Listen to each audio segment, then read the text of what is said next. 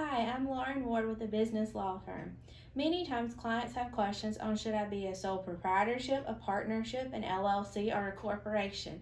A lot of times these are individual decisions we have to make with clients.